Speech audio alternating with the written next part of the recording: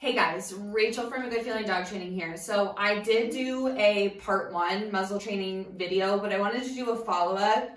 I know that sometimes the initial stages go well and then all of a sudden the dog is like trying to get it off. So I want to give you some ideas for that. So in the initial video, I showed you how to shape your dog's interaction with it. So any interaction with it, you're marking and rewarding. And we want our dogs to have happy feelings about the muzzle. So Waylon. Yes. So Waylon already has happy feelings about the muzzle. He's happy to stick his face in. Yes, good job. He's happy to eat food out of it. So now I'm ready to move to the next step. Yes. Okay, so if you're at this point, your dog is comfortable sticking their face in and maintaining it, then you can start to introduce clipping it on. And this is an older model of the muzzle. The newer models have clips instead of the hook and eye. Yes. So I get it on him, and now I'm just focusing on duration of time where he's comfortable wearing it. Yes. And I'm just occasionally reaching it and feeding. Yes. And no major discomfort, right? He's happy just to kind of hang out there. Yes. Okay, so he's comfortable wearing it, so now I'm going to ask for some more behaviors with it on. Can you spin? Yes. And the goal here is just to normalize the muzzle as much as possible. Twist. Yes. Good job. Touch.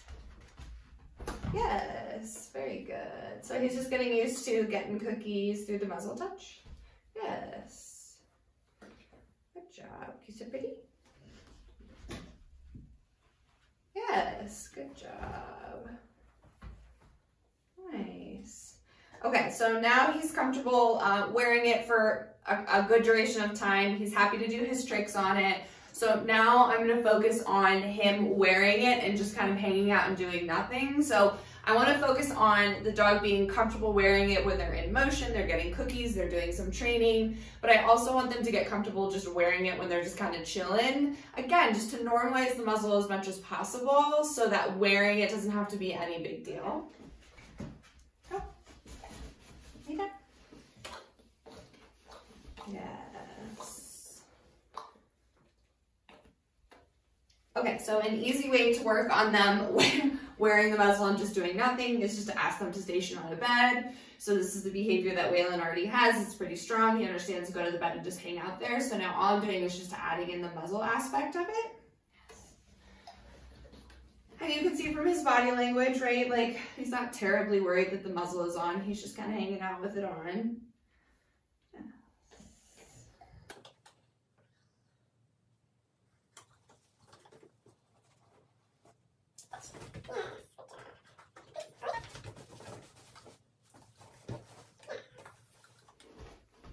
So again, he's just kind of relaxing, which is exactly what I'm looking for.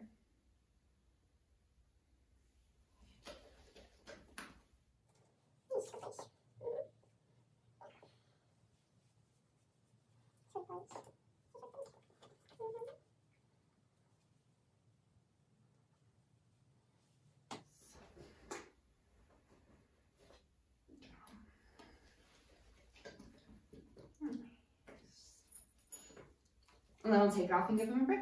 Okay, super good. Nice, that was awesome. You did super good. All right, guys, so something else that is super handy and helpful for muzzle training is something that the dog can lick out of. So this is just a baby food pouch that I put some blended cream cheese and tuna into. I do have a blog post about this called Do-It-Yourself High Value Rewards that kind of gives you some more insight into this, but something lickable is really nice when you're doing muzzle training so that as soon as they stick their face in, you can reach in and feed. Yes. Right, so it's super easy just to reach in and deliver lots of lickable goodness. Nice. Yes, and you can reach in So I'm feeding through this bottom hole in the muzzle, right? So I'm reaching in and feeding right through there. So I try not to feed through this one because then I think it gets funny because they're like looking up for it. So feed through this lower one. Yes.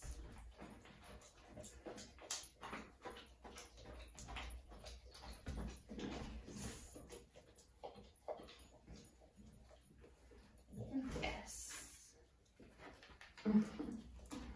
Good boy. Nice.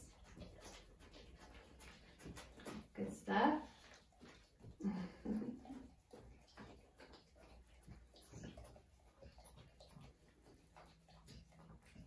Good.